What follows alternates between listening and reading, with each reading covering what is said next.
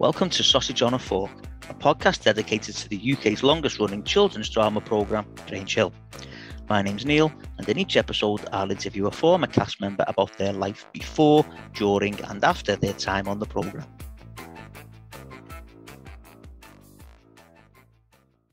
Okay, welcome to the next episode of Sausage on a Fork, and I am absolutely delighted to say that I have been joined by none other than Chris Jory, who played Mr Lawrence Knowles.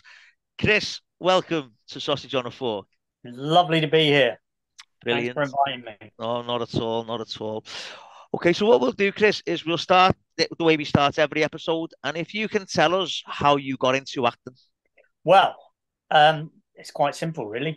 It's okay. I was at a grammar school in. I'm from Coventry, Right. and when I was 9, my parents moved to Kenilworth, which is just outside, and I then went to the grammar school in Leamington, Right. and it was an all-boys grammar school, and so one of the big concerns for all of us was meeting girls. Right, okay.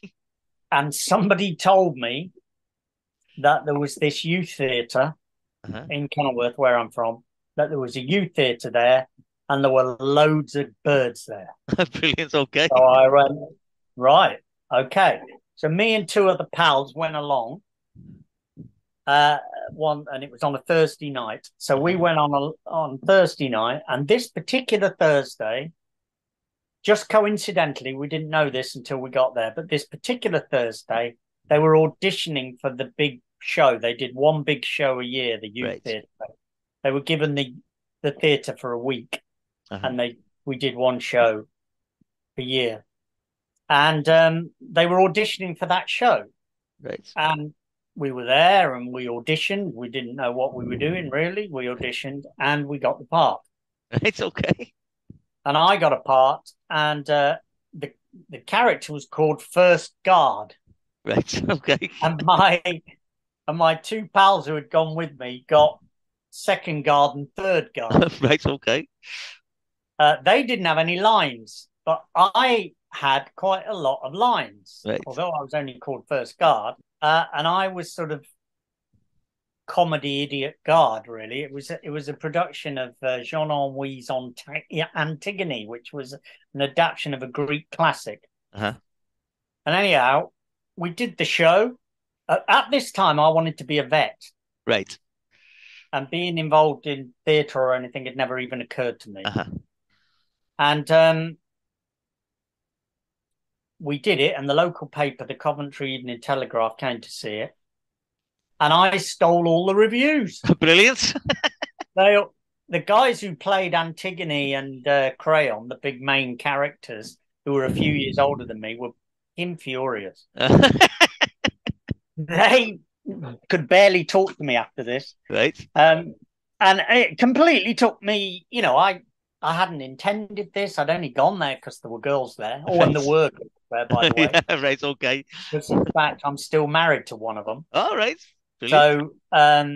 So that's how I started. And then, because I got this response, it was the first time, and this is common to almost all actors you speak to, it was the first time that I got a sort of unqualified positive response to something I'd done.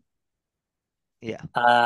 And so I started thinking, well, is there something in this? And when it became clear to me that I was never going to get the 4 science A-levels that I needed in order to go to veterinary college, and there was no fecking chance for that. As soon as I realised that, I changed at the end of halfway through the first term of the 6th form. I changed all my courses from sciences to arts. Right. And then it became, well, now maybe I could do something with all that, whatever that acting thing is. Yeah. Brilliant. And so I then started applying, and then eventually went and did summer at university. But again, I didn't really want to act. I wanted to direct. I like the idea. I like the idea of putting shows together. That's what I liked. And so I went to Hull University Right. because at the time, this was 1975, 1976, Right. there were only 5 universities that did drama in the country, Right. Okay. and Hull was one of them. And the reason I went to Hull was because they had a television studio Right. and they did television modules in television production, which nowhere else in the country did at the All right. time. Okay. So I went there because of that. Uh-huh. And then I had 3 fantastic years, loved it, loved Hull, still do, go back quite a lot. Right. And significant to Grange Hill and later my career, 2 things happened. Firstly, there was a company there called Hull Truck, Right. which became very successful later, and um, through the Hull Truck used to do all their they didn't have a theatre, so they used to use the university's theatre to do their dress rehearsals and lighting rigs and all of that. Uh-huh. And in return for that, the director, a guy called Mike Bradwell, would meet people. Right.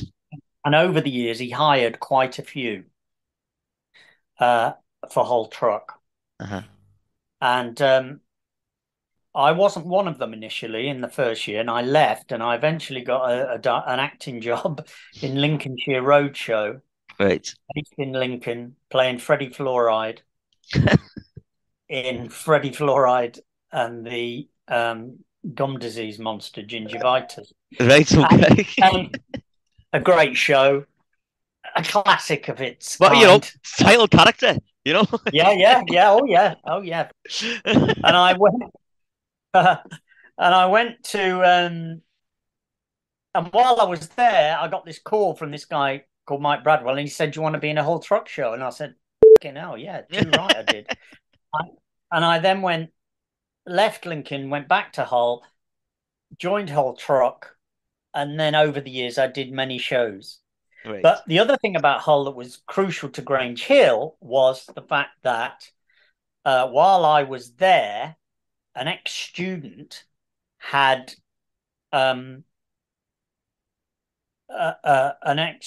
become a lecturer there. Uh-huh. And for the 3 years I was there, he was lecturing. And Right. his name was Anthony Minghella. Wow. Right. Anthony Minghella, who subsequently made The English Patient and won 8 Oscars and all the rest of it. Yeah. But he left and became a script editor at the BBC. Yeah. His first job was script editing a thing called Maybury. And he got me a tiny little part in that, which was my first teleacting job. And then he put me up for the part of Mr Knowles in Grange Hill. Right. Brilliant. And I got that. And I got it. Brilliant. But obviously Mr Knowles was an incompetent teacher. That's what the story was about. The story was about the classic useless trainee teacher who comes in and everybody but can I just take you back to Maybury there, because when I was reading up on yourself for this, you got to work with Patrick Stewart was in that. Did you get to work with Patrick Stewart? No, Patrick, right? No, I might have done actually. I can never. The guy who I did my scenes with was very famous, sort of comedy actor, and I can never remember his name. Right. Which is just as well because I didn't like him very much. Right. Okay. I was going to look him up then, but I wasn't. And he was not very nice to me because it's the very first job. I didn't know what the hell I was doing. Yeah. I'd never done any actor training because at drama you didn't do that. You just did shows. Right. And so I didn't do any. I've never done any acting training, let alone screen acting training. Right. I'd heard that you should do, you shouldn't do very much on camera. Right. I'd heard that. So I didn't do anything. Right. Okay. And when I saw the episode of Maybury, and people came round to the house. It was the first time I was on. I'm a plumber's son from Coventry. Like this was like shit. I'm on the telly, and people came round and we watched it, and I looked like I was on, Mogadon or something. I mean, because I wasn't doing anything. Right. I see. And Yeah. I said, bollocks to that. I'm not doing that again. So luckily I'd done that by the time I got when I came Yeah. when we did the following year, we did the first episode Uh-huh. of Grange Hill that I Yeah. did. Now, I mean, the thing about your time in Grange Hill, am I right? In the first series you were in, which was series 6, you were only in the one episode. Yeah. I remember. But that episode, it was all about Mr. Knowles, wasn't it? It wasn't like, Yeah. a little bit, you were just in it here and there. It was all about your episode. And I just think that's really great for like coming in and just having that whole episode. Just, I mean, that must have been great as well. Like, Oh, were you aware of Grange Hill? Did yeah, you know yeah. what it was, Christ, yeah. Everyone was like? aware of it. I mean, I'd actually been at university when it started, so I Right. wasn't, Right. Okay. you know, I wasn't the generation of people who grew up with it. But my sister was. My younger sister's 11 years younger than me. All right. Okay. So when I got it, she was she was at primary school and she was like, oh, my brother's in Grange Hill. And I said to her, yeah, I wouldn't brag about it too much. You haven't seen the character. Because, shit. Because I mean, you're saying that about the character. He was a probationary teacher, and he had no control, did he, over the class when he was Yeah. first in it. He looked terrified. The first time you see Mr. Knowles, you look at him, and he looks like he's thinking, "What the hell am I doing here?"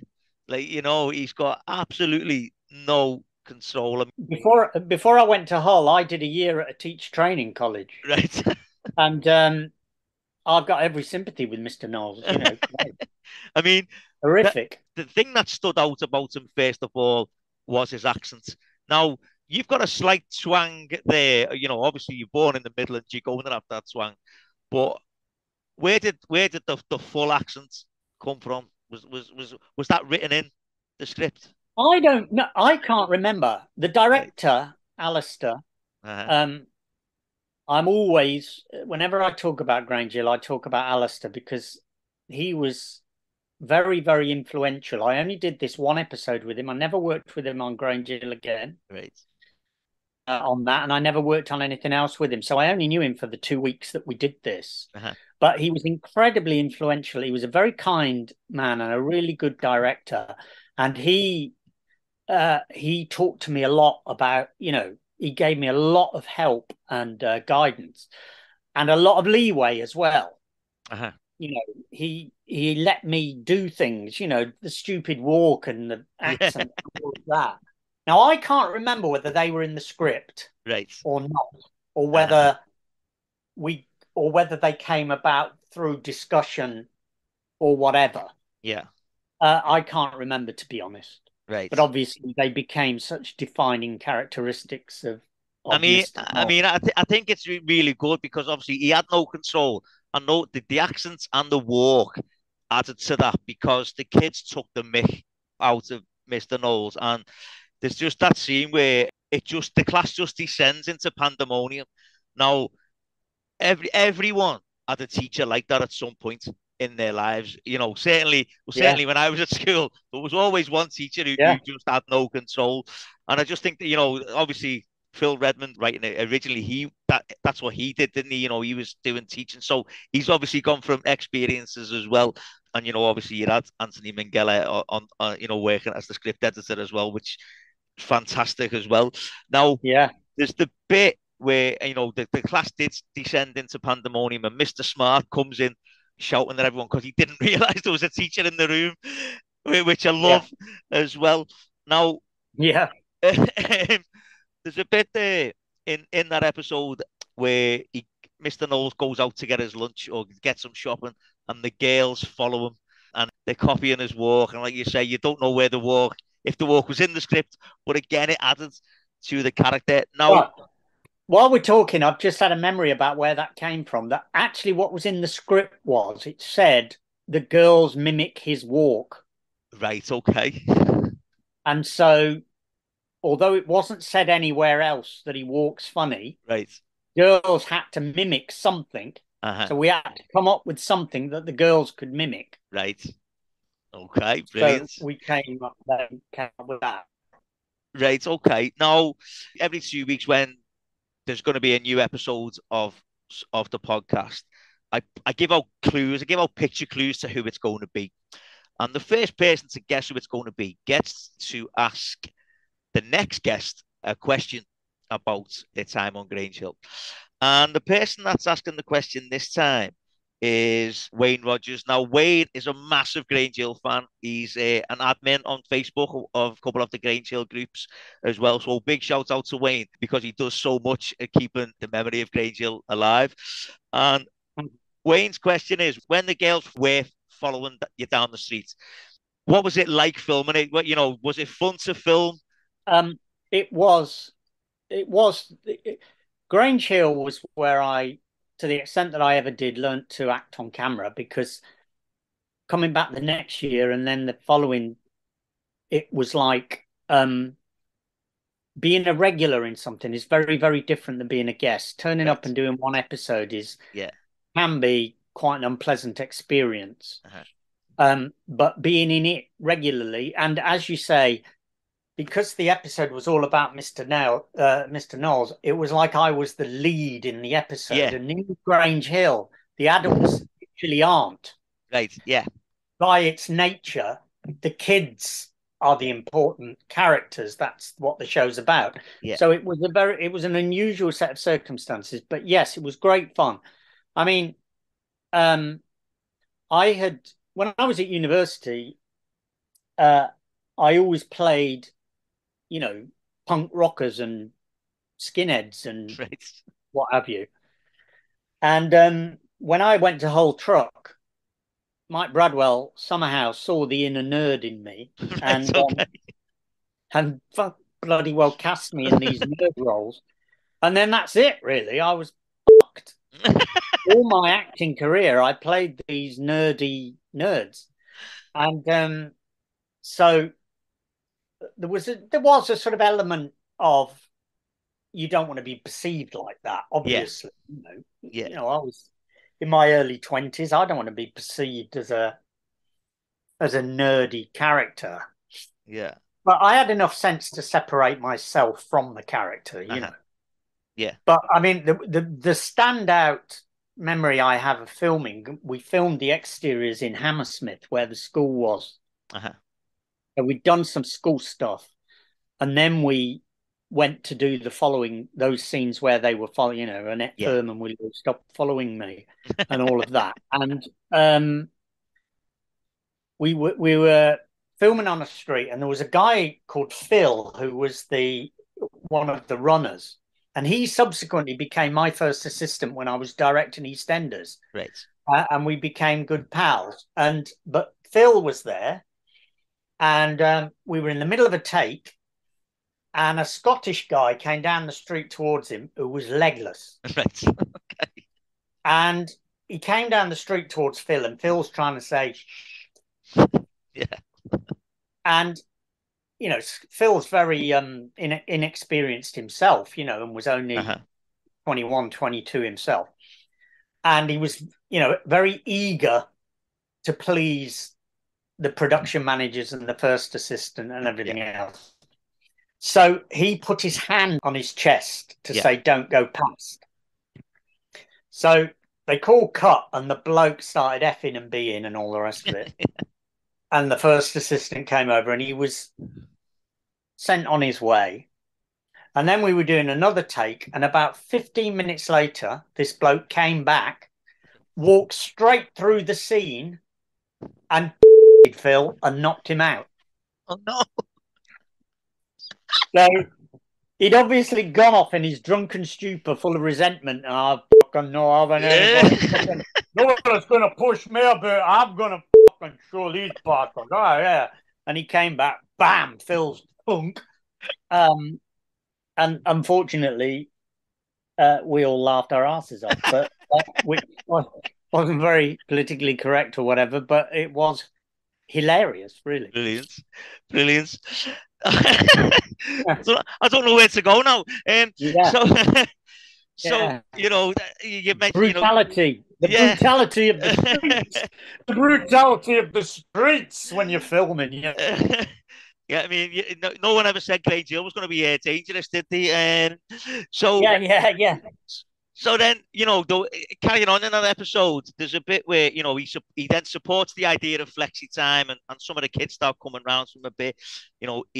He helps Julie. He gives Julie an idea for her homework. She's got to write about someone yeah, working in a factory or a foundry because he was a history teacher, and someone who worked in a factory or a foundry at the start of the century, and she doesn't know what to do. So he actually says to her, "Why don't you introduce a foreman who you and the other ladies make fun of?"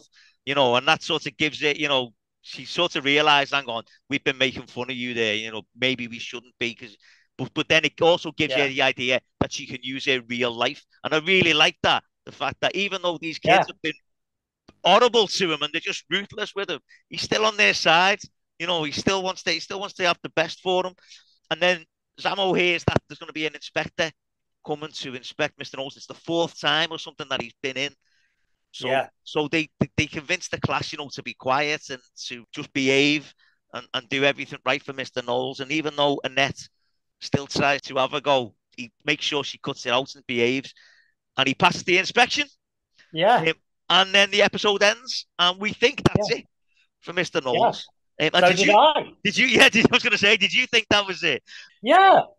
But then obviously, The school, the whole episode was about the guy being incompetent. So the school obviously isn't going to employ him.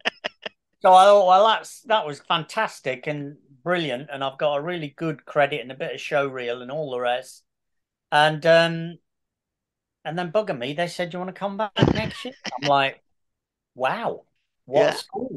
But I mean, it was a slightly different Mr. Knowles. He seemed more confident. He had Yeah. more control. Well, they couldn't just, you know, there's got to be a level of credibility. The school Yeah, hired him, so the school must have seen something in him. So yeah, he's got to, you can't play the incompetence thing all the yeah, time because, you know, yeah. Um, and because we see that right from the start, where he's pulling a net on the fact that she is wearing jewelry and she shouldn't be, and she accepts that, and she gets rid of it. Like, even though there's an "I'll say," but she still, she does get on yeah, with it. yeah, Like, and I think that's really good to show that. And then there was the sponsored walk episode. You were involved on a few, outside broadcasts there. Like, yeah, so you got the yeah. No, that was great. location, I should say. When we went up to Yorkshire to do the uh not the sponsored, was it? No, it was Orienteering. orienteering. Yeah, we went to Yorkshire to do the orienteering. Yeah, And of course, I mean, I've only been to two Grange Hill conventions right. in my years, and we went to one not long ago, about Yeah. 6 weeks ago, or Uh-huh. whenever it was, and Annette Furman was there, and it was just extraordinary because you know they were little teenage girls when I Yeah. knew them. And the last time I saw them, and now they're women in their 50s with the kids of their own. Yeah. One of them's got grandchildren. It was like, wow, this is really bizarre. Yeah. But their memory of the orienteering one, especially, was massive Yeah. because, of course, it was like a genuine school trip because Yeah. they all had to go away. They all stayed in a hostel.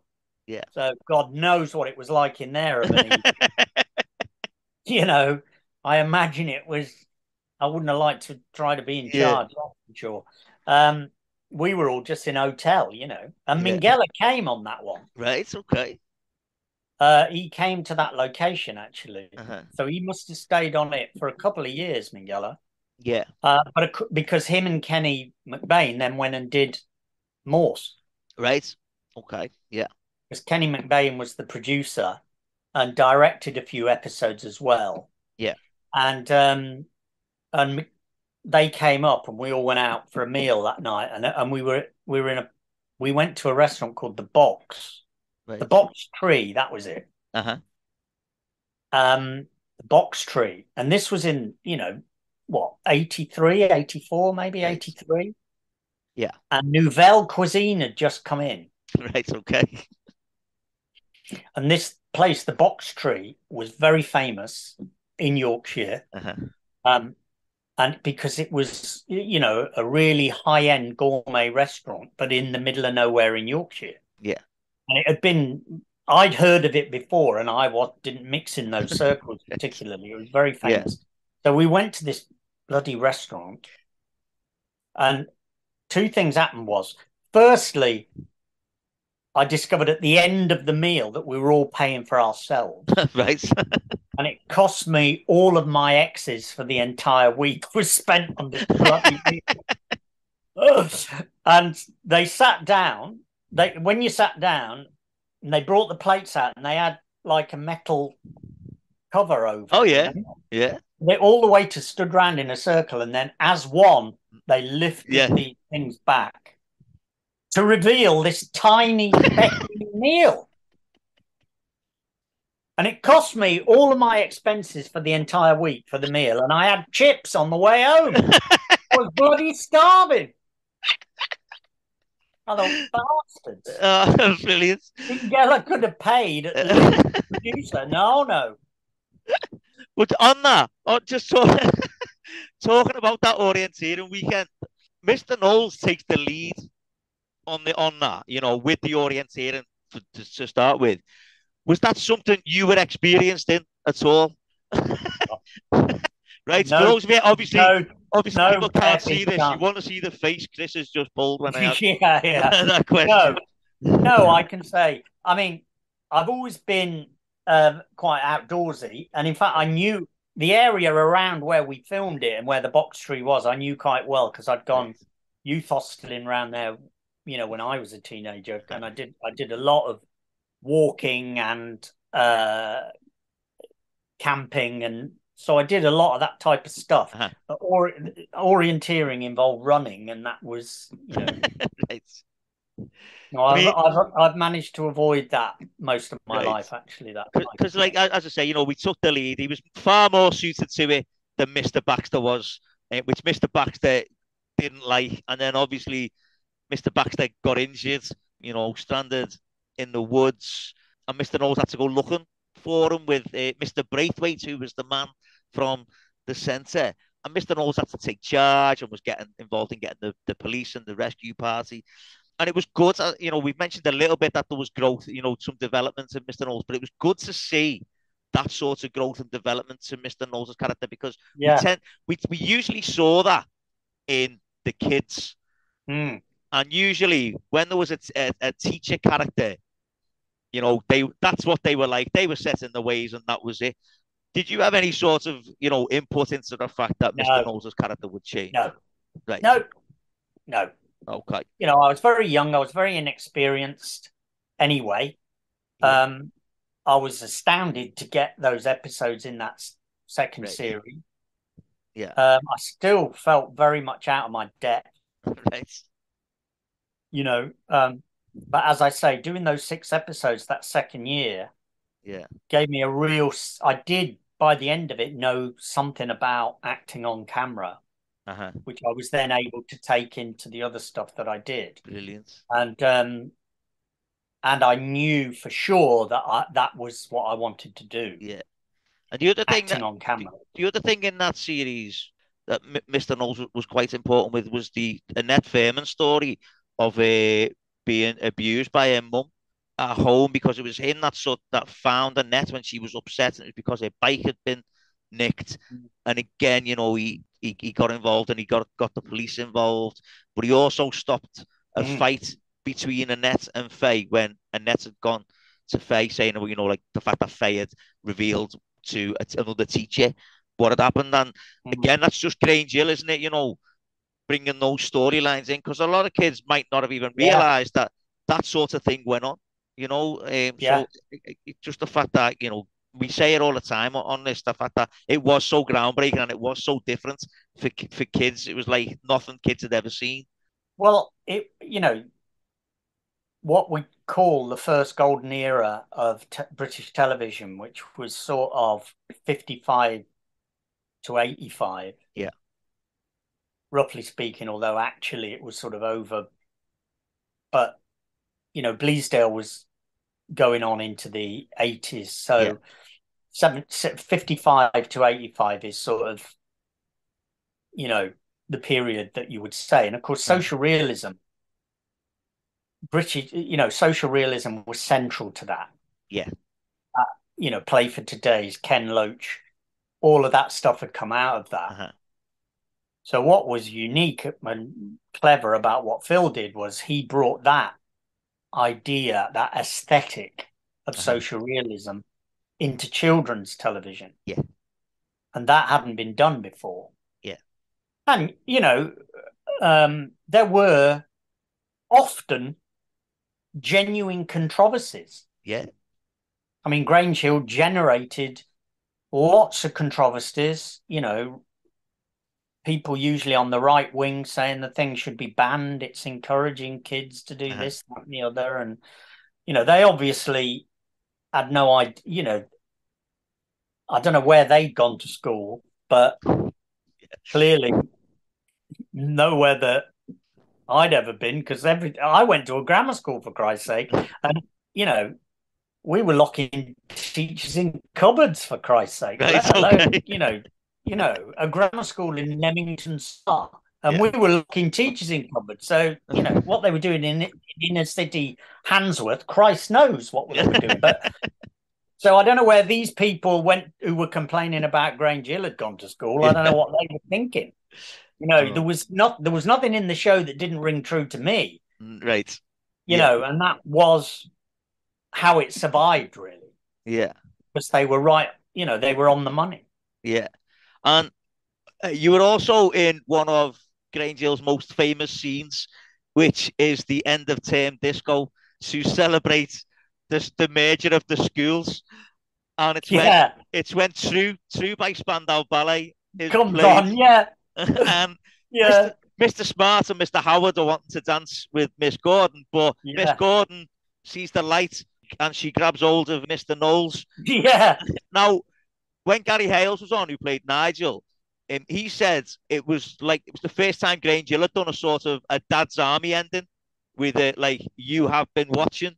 And you're there with Cara Wilson, wasn't it? Played Miss Gordon. And I just think that must, not only were you in Grange Hill, but to have that special sort of the credit scene as well, and to be in that scene as well, like. And of course, every time I hear that song, I'm like, I'm in the Grange Hill disco. and it was a bit like a school disco, because in the story they got Susan Tully, her character came back for the school disco, but she'd actually left the year before. So I never actually worked with Susan. Right. She was still in the show when I did that first episode, but of course she wasn't in the episode that I did that first year, and then she left that year. Yeah. So when we did the disco, she came back, which of course was what people do at school discos. So it was very weird because they were all like, "Oh, hello," and all that. Yeah. It was very weird. It was a strange. Wonderfully strange. Yeah. In general, how did you find the relationship between the kids and the adults? A lot of the adults were quite resentful. Right. The actors. Right. And you hear, this is something over the years I've come across a lot, because if you're a regular, but you're not a lead, you do a lot of hanging about, you do a lot of coming in, saying 4 lines and then bogging off, and it's not very satisfying, and so there's a lot of talk about, I mean, it would be much better if they developed my character to do this and this. Now I think because I was still very young myself, Uh-huh. I understood very clearly that the show was about the kids. Right, I get you. And the adults are only there to facilitate the stories about the kids. Right, yeah. Like you say, the Annette Furman story is the story. Yeah. Mr. Knowles is just a an adult person who can bring about the end of the story. The story isn't about Mr. Knowles. Yeah. And of course, the stories very rarely were, as you say.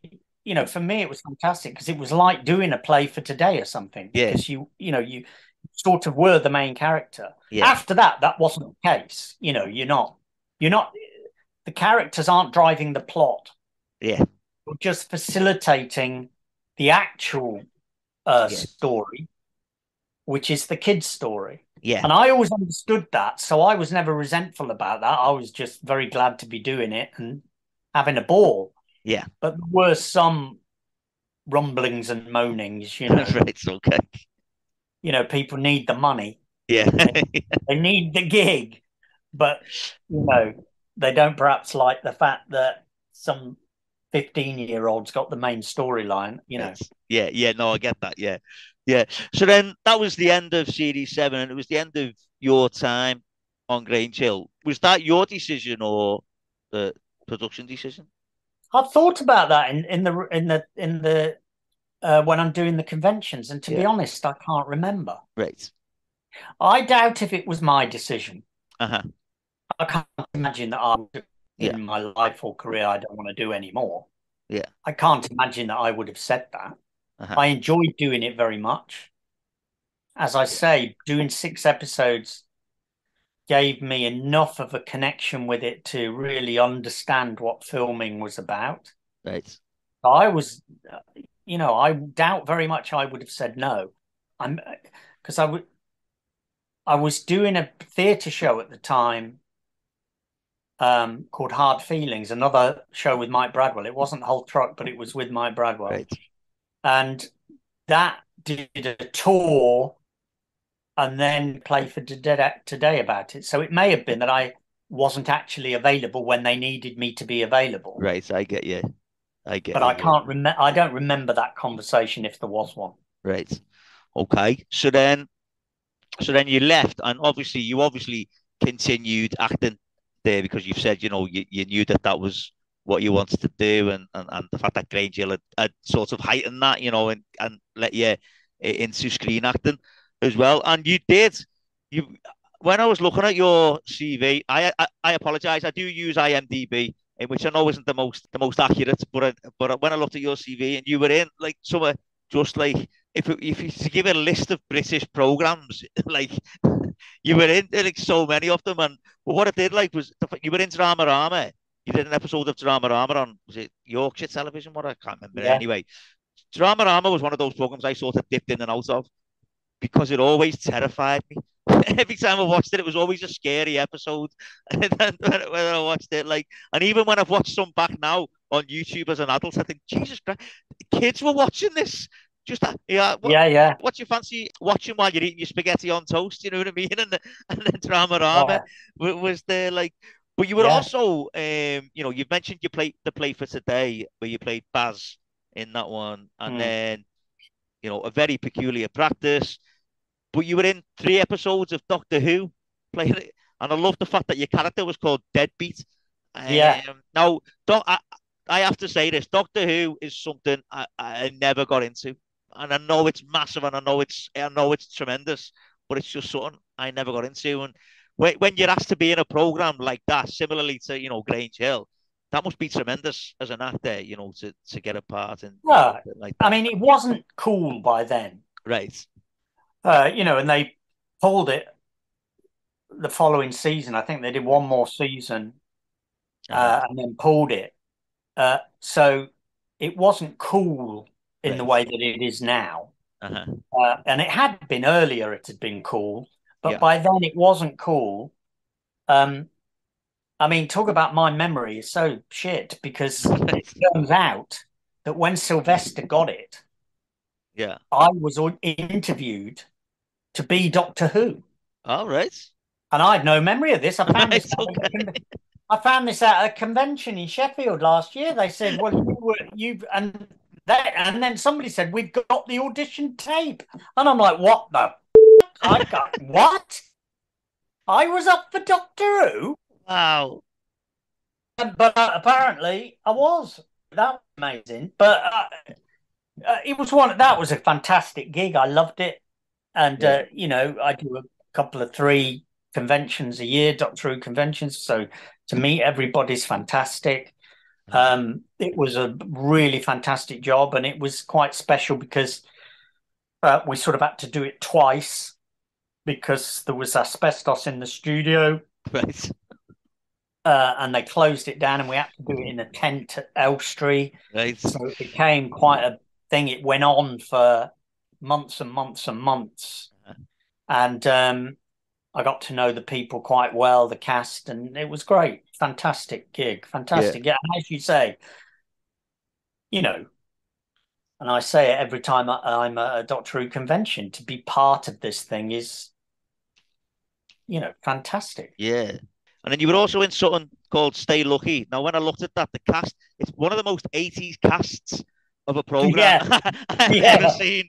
Dennis yeah, Waterman, Jan Francis, and then yeah, there's just it's probably one of the most 80s programs yeah, yeah, yeah, that's ever been made. I just love that. Like, I can't remember who else was in it, but it was just, if you look at the cast list, wow, yeah, yeah, it's yeah, just yeah. went No, on no, and I on. get it. Yeah. And so then But obviously, we did the first series of Lovejoy in 1985, right, and then they cancelled the show.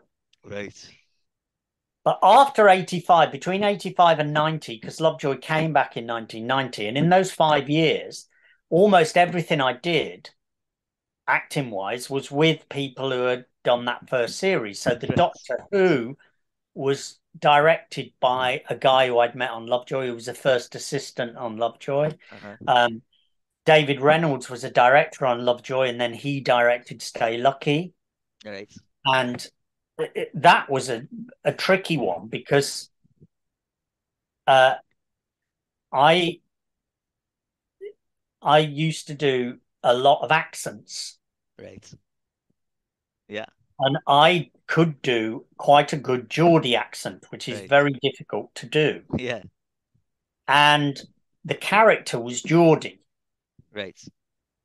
And the guy who'd been the main producer of Lovejoy, Uh-huh. knew I could do a Geordie accent from, all the chit chat in the bar, Yeah. the messing about in the bar. Yeah. And he knew I could do a Geordie accent. And David Reynolds said to him, we can't find anybody to do this character. And he said, well, Chris Jury can do a fantastic Geordie accent. So I went to meet David and read it as a Geordie, and he said, great, we want you to do it. I went, oh, and fantastic. Brilliant. And then we went up to Yorkshire and did the first read through. And at the first coffee break, Dennis went off with David, and they came back anyway. They went away for about 20 minutes, and there was a bit of Yeah. going on. And they came back and they said, listen, as it's set in Leeds, maybe you should do a Yorkshire accent. And I think what was actually going on was to do a Geordie accent in a joke is one thing, but to sustain it over an episode is a different ball game. Yeah. And I'd done 3 weeks rehearsing and working on it in the Geordie, but it obviously didn't work. Yeah. Right. And so I did it as a Yorkshire. Huh. And then Lovejoy came back, so I didn't go back to Stay Lucky. Right. I went back to Lovejoy, which allowed them then to get a Geordie actress in to do sort of part doing in Stay Lucky, because Stay Lucky ran for another 6 years, I think. Right. Okay. 5 years. So then we should talk about Lovejoy, because obviously you were in that for so long.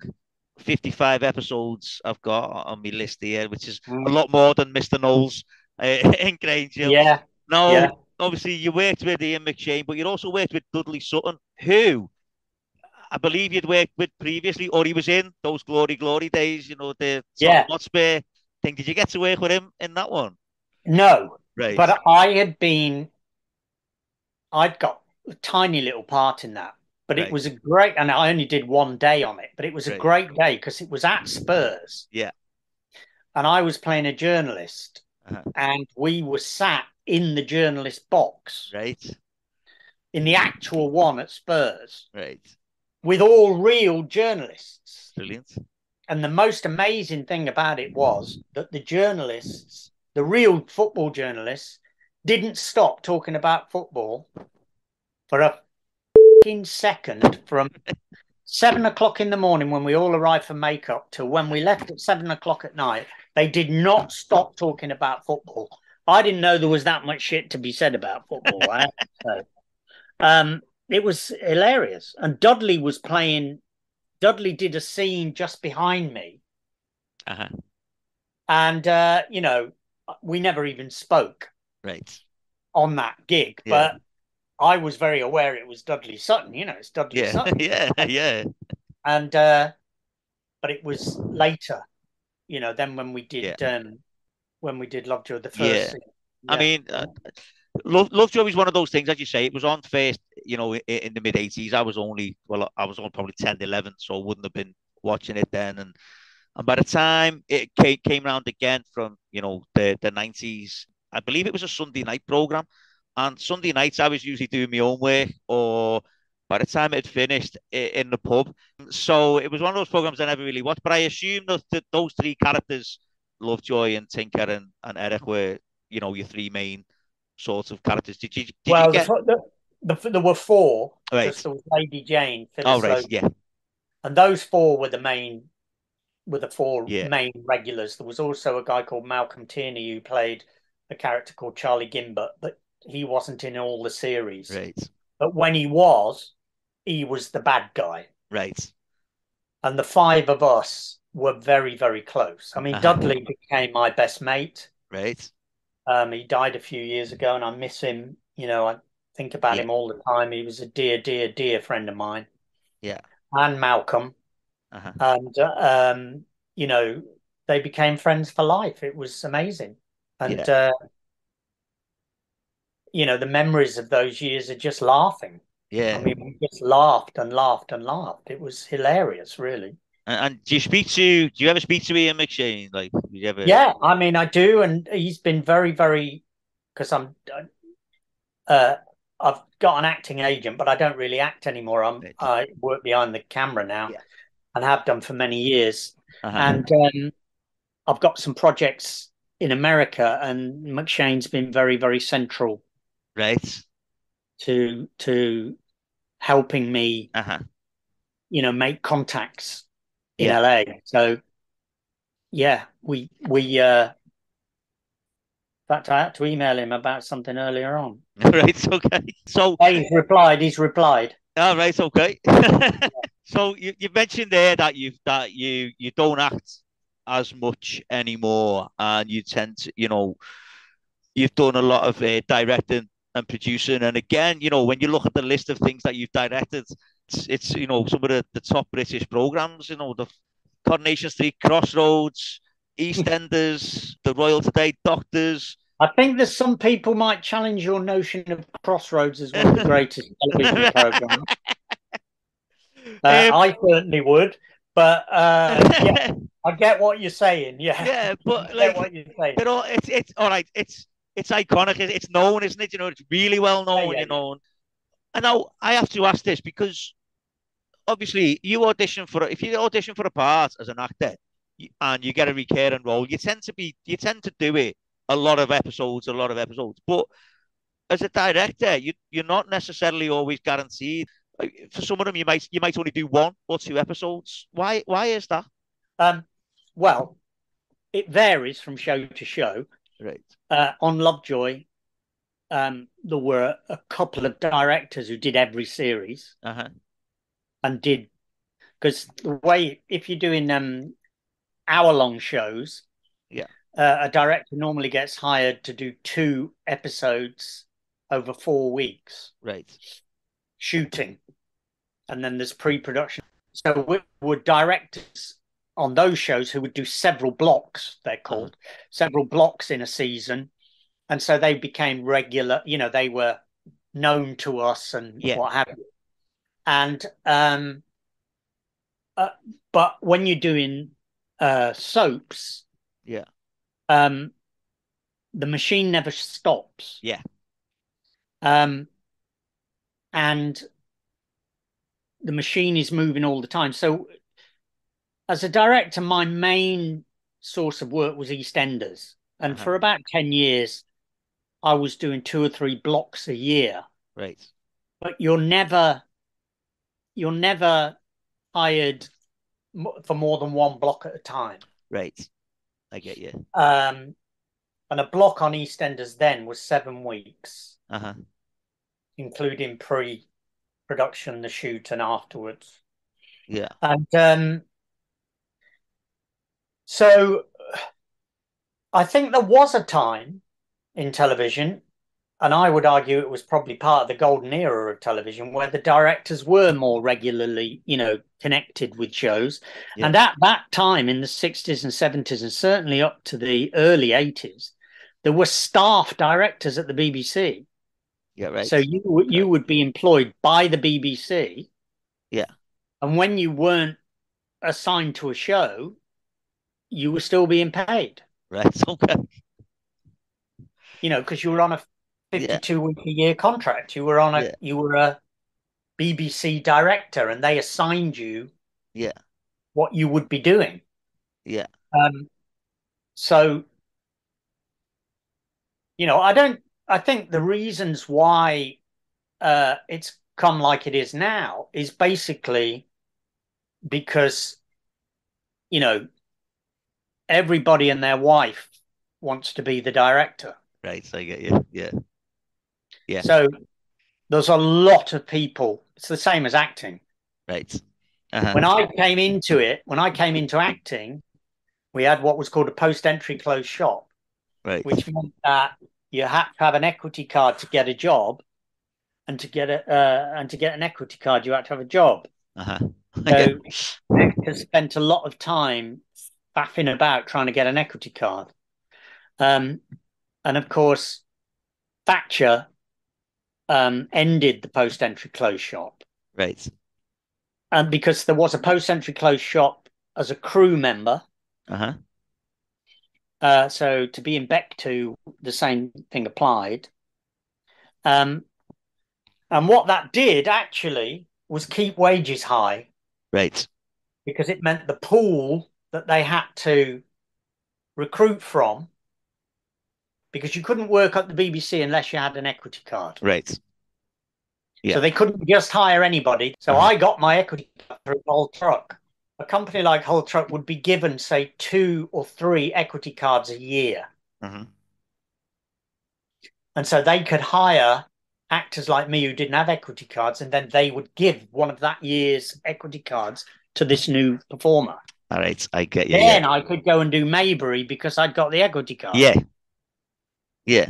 Now, some people would go, "Oh, that's terrible. It's restricting who can work." I absolutely don't agree with that, because what it meant was the wages were higher, you were treated better. Yeah. Because they had a limited pool from which they could hire. Now, I mean, the consequences of getting rid of it are this. I did an episode of Casualty in 88, I think it was, after I'd done Lovejoy and Grange Hill. And I got $3,000 for doing it. Wow. In 1988. Wow. 1988, $3,000 was the equivalent of at least $10,000 now. Yeah. So when I got it, I could relax for like 6 months. Yeah. I could pay off my debts. It was fantastic. It was because the $3,000 included, the way they did it was you had shooting days, then you had the episode fee, blah, blah, blah. And I got repeats on that. Yeah. In 2017, I did an episode of Holby. Similar in size and weight and everything to that. Yeah. And I got £1,700. Right. So it's over 30 years later, and it's half the money. Yeah. So that's what getting rid of the clothes shop did. Yeah. Yeah. It meant that everybody's money plummeted. Yeah. Yeah. And it's made it very, very difficult. I mean, I don't know how somebody's a jobbing actor now. I don't know how you do that. Right. Yeah. I I mean, don't know how. a I lot of don't know. a lot of job and actors have other jobs, don't they? Well, they have to. Yeah. I Yeah. mean, I did in the early days. I did, other jobs, and but after Lovejoy, I never did Right. as an actor Yeah.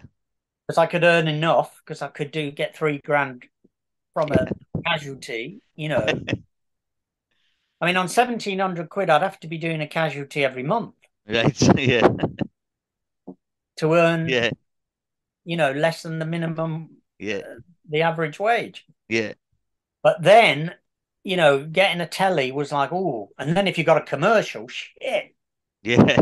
really in the money. Yeah. But, Yeah. that's all gone now. Yeah, it's unfortunate, isn't it? Like as you say, like the fact that has gone. But yeah, I mean, you are not only a director, you're a producer as well, or you've But, produced some things. well, I had my own company developing television, so Right, yes, you could say that. right, okay, And I became a producer director very briefly on EastEnders, but right, producing was never my. When I had my own company, when I was doing Lovejoy, I had a company called Picture That, and we developed television. right. I And get you. we did very, very well in development. And in fact, when I left Lovejoy, I got headhunted to go to the BBC to be development executive at Pebble Mill All right, in okay. Birmingham, to be the Yeah. drama development executive there. And so that could have been a whole producing career, Uh-huh.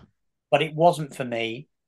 I wanted to be involved in the actual, what I regard as the key creative roles. Uh-huh. Um, and so I left that job and then started writing for television. Right.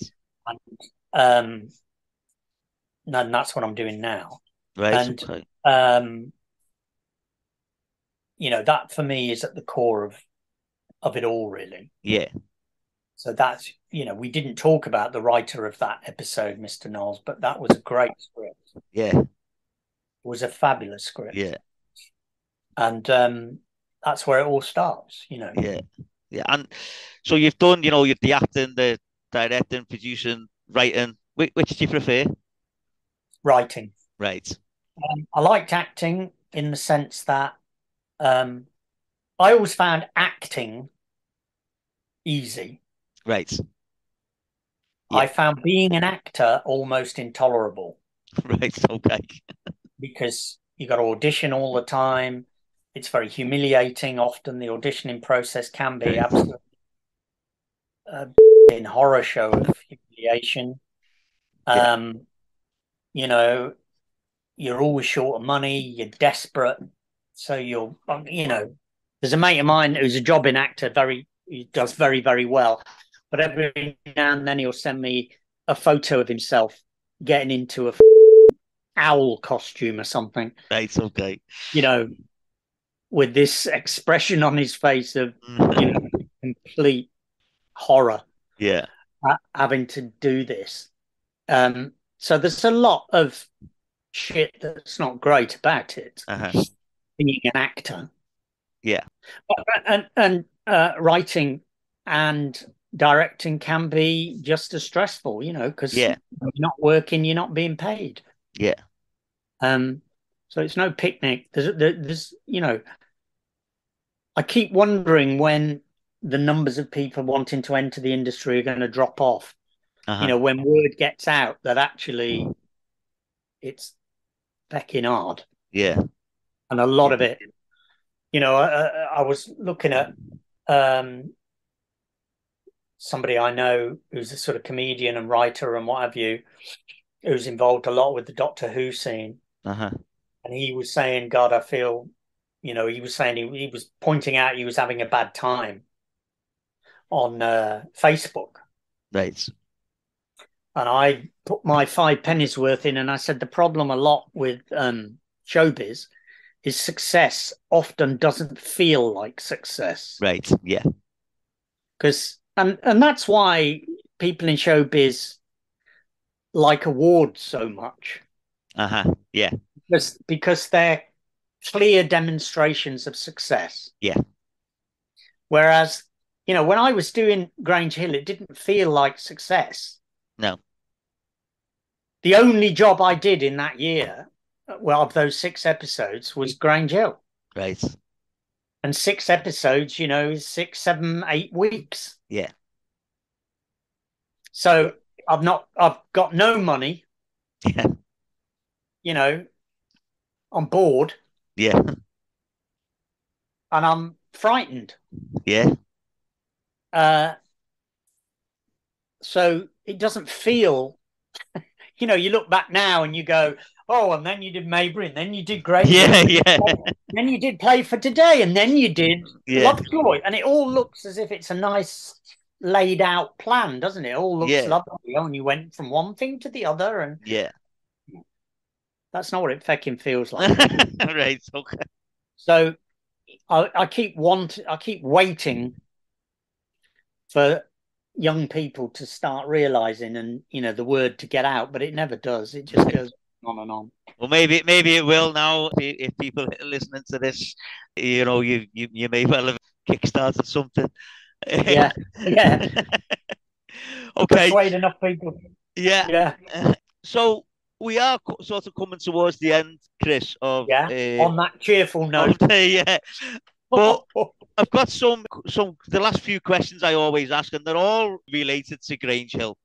Okay. Yes. So last year, there was a story about a Grange Hill movie in the works. Phil Redmond's involved and stuff.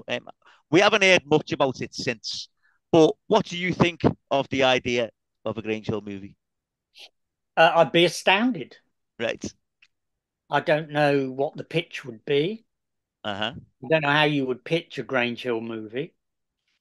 I mean, a 90-minute show set in a secondary school, I don't even know how you'd pitch that as a movie. Right. I mean, there's been a couple of shows now, Waterloo Road and what have you, set in secondary schools, and they've been very successful, but they're not repitching Grange Hill. There's crossover of the territory, obviously, because of the nature. Schools haven't changed that much. They're still, effectively doing the same thing. But I don't know what the pitch for a Grange Hill movie would be. I've no idea. And whether they mean movie or they mean a 90-minute for telly. Yeah. Because they're two different things. Yeah. But I don't know who would finance a Grange Hill movie. And as I say, I don't know what the pitch would do.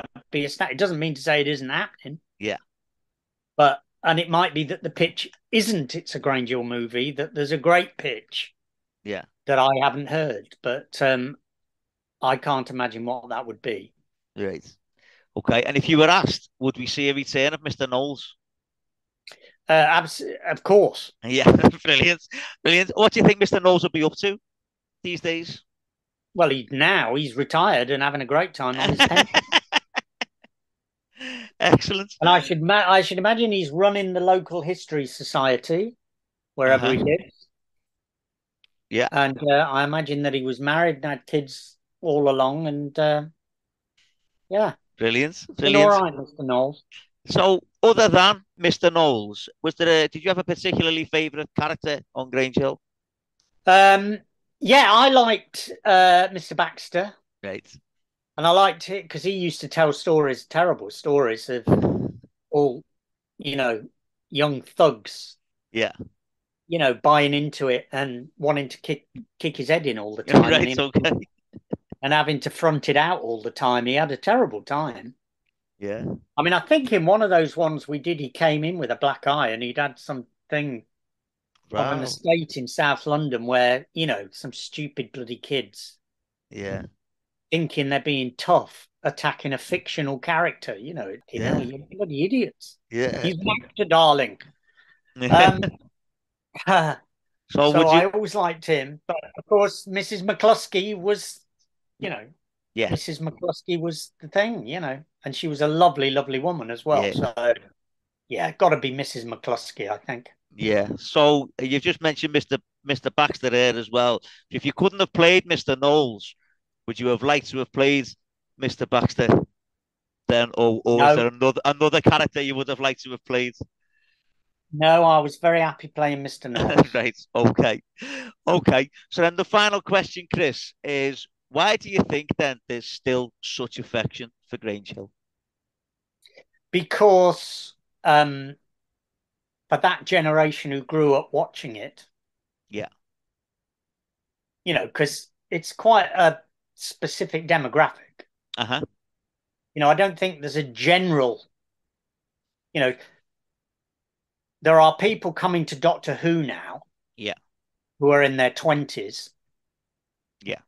who are looking at Doctor Who episodes from the 60s and the 70s I doubt very much if that's the case with Grange Hill. Well, So basically, it's on ITVX at the moment, Grange Hill. yeah. So I Well, know. we'll see what happens. Yeah. But so the appeal of it or the impact of it is because of the age people were when they watched it. Yeah. These things, you know, the generation before. So as I say, I'd actually before it start. What year did it start? 78. 78. So I Yeah. was at university in 78. Uh-huh.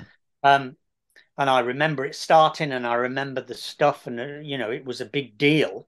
Uh-huh. But in fact, I was quite old when I was at university anyway. So by 78, I was over 20. Right. I was Yeah. 22 or whatever it was. So you know, it wasn't my generation Mm-hmm. even then, Grange Hill. But so for my generation, there are shows. There was a thing that was shown in the 70s. They showed it at least once a year, which was a Dutch version of Robinson Crusoe. Right. And they showed it every year for about 10 years. Uh-huh. And the music, I'm off. Yeah. If I hear the music to that, I'm off I'm back there. Yeah. So I think that's why Grange Hill is so impactful, because for that 15 years, Uh-huh. it was just so central Yeah. to and so much part of people's lives, Yeah. um, and would have had such a big impact. Yeah. You Brilliant. Just before we go, can you just say the line for us as well, please? Will you stop following me in it, Furman? Brilliant, Chris. It's been brilliant talking to you.